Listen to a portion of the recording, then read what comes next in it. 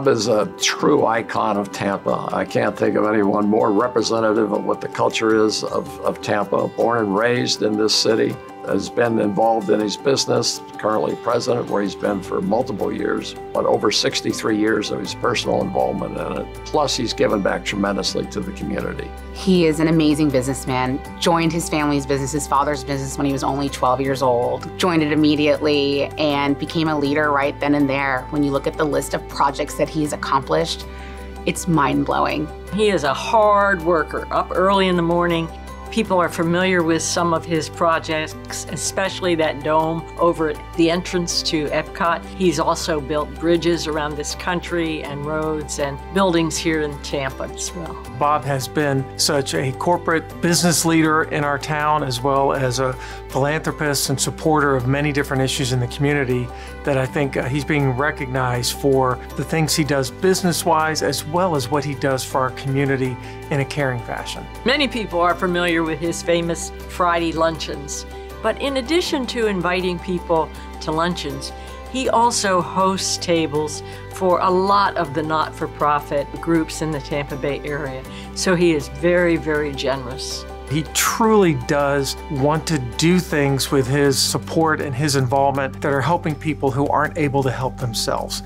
And he does it very quietly. He does it because he wants an impact, not because he wants glory. The other attribute that I think is worthy of mentioning, besides Bob's phenomenal success in business, has been his sponsorship of the Miss Tampa pageant. And it's not a beauty pageant, it's truly a talent pageant. He's done this for 20-odd years, and is the executive director and the primary financial sponsor of this organization. And many of the women that have gone on through this have been Miss Florida and gone on to very successful business careers.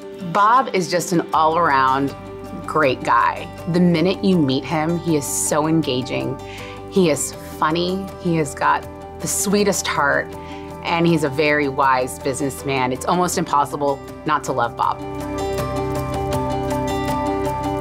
Bob, congratulations on this honor. It's really not a surprise that you'll be recognized.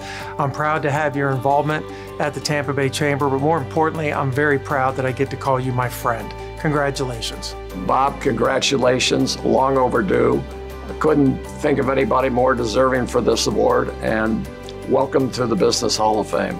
Bob, congratulations on this most important award. I know you've received a lot of other recognitions, but this is a high point, and it means a lot to you and to our community.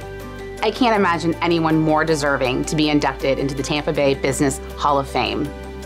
What you've accomplished professionally, what you've accomplished in our community, I am so grateful for you and what you have done for me. Congratulations, I love you, my friend.